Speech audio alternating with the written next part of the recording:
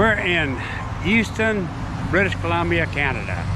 Behind me is a very large spinning reel here, perhaps the world's largest. Canada is known for having a lot of the largest things here. So anyway, we're going to take some pictures of it, and there's some murals in this little town, Houston, British Columbia, that we're going to take pictures of and head on back down south.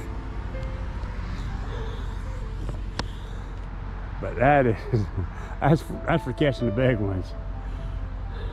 There's a storyboard here. Let's see what they got.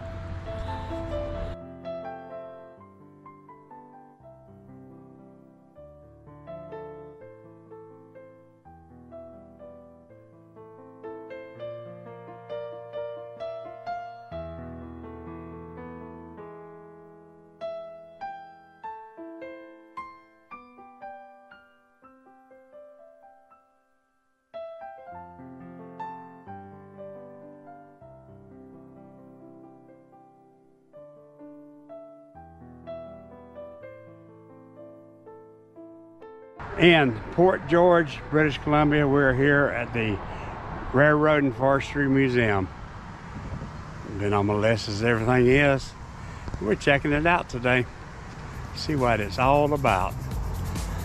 All about the railroad. Yeah, it's not all about the railroad, it's all about forestry too. Forestry and railroad. And they use wood to build the railroad ties with. That's what it's about. Okay, let's see. We got a storyboard here. We got a contraption there. We got a clock that is not on the right time up there. That was another fail. Anywho, it's Sunday. It was 4:01 when we walk in, check my clock, and they close at 4 o'clock. So maybe another day, another time we'll get by here. I saw some kind of sign out here I want to take a look at.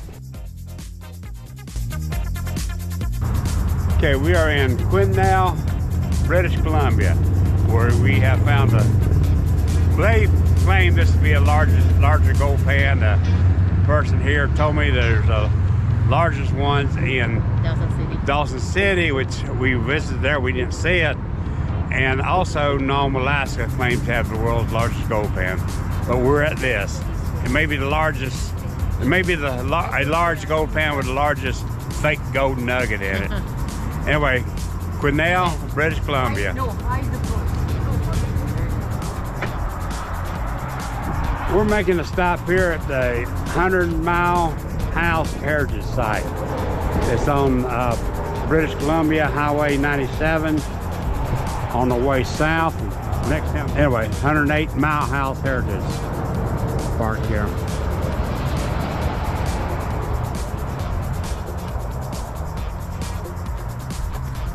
We got some storyboards, some old buildings here, and plaques on them. We'll see what it says. Yeah, big map of the ranch. I don't think we're going to be doing all that. Could probably have a drive-through here. Yeah, I'm going to take a picture of that one.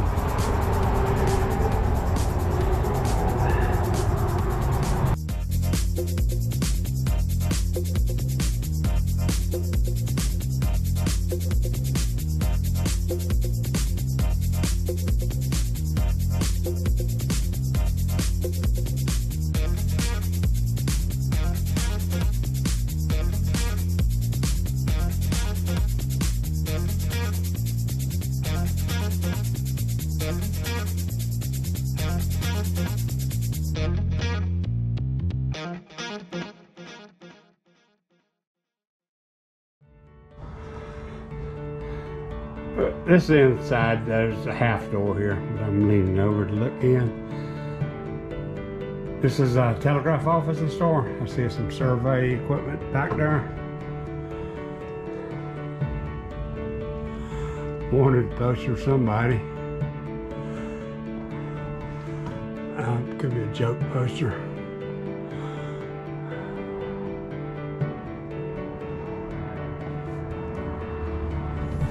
Got a bunkhouse back here. Got my bunk buddy going there. It's built 1892, so it's what, 1880 Heritage? No, it's 108 Heritage. I don't know. It's mile 108 Heritage. Anyway, 1892 bunkhouse by S. Tingley. They don't even want you leaning further over here. Got 3 beds. Guess that's what they used to would call a bunk, would be just like a twin bed. Unless they were stacked on top of each other, that's what I call a bunk. Bunk beds. Or a bunkhouse, and I call it a bunk bed house. It's a bunkhouse. It's where you bunk at. It's not connected to the site, but it passed us down the way back road there. I admired the way it had the sun visor on over the outside on the windshield. I remember seeing vehicles like that before. It's an old Chevrolet.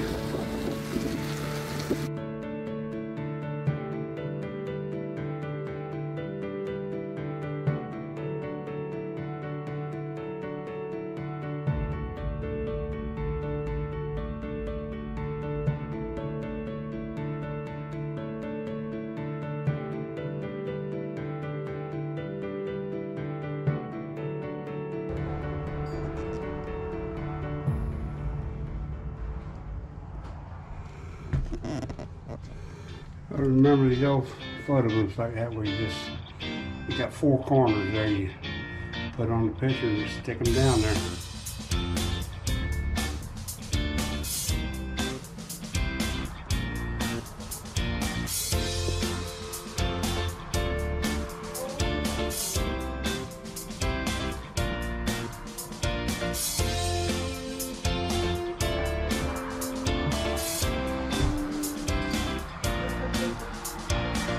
Cool.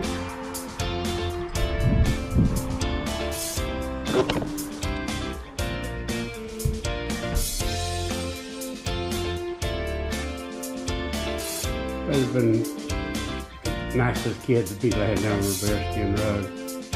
Not nice for a bear though. Okay, got a caribou head there, a moose head over there, deer head way back there.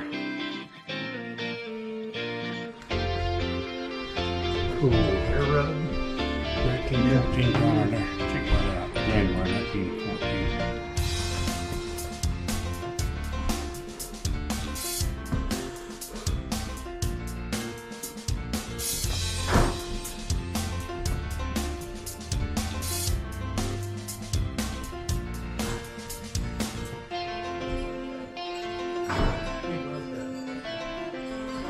Let's see if she's barefooted.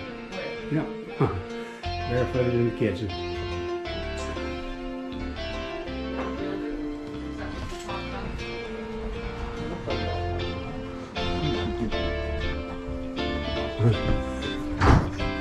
That's the kind of gold nuggets I would like to be canning without.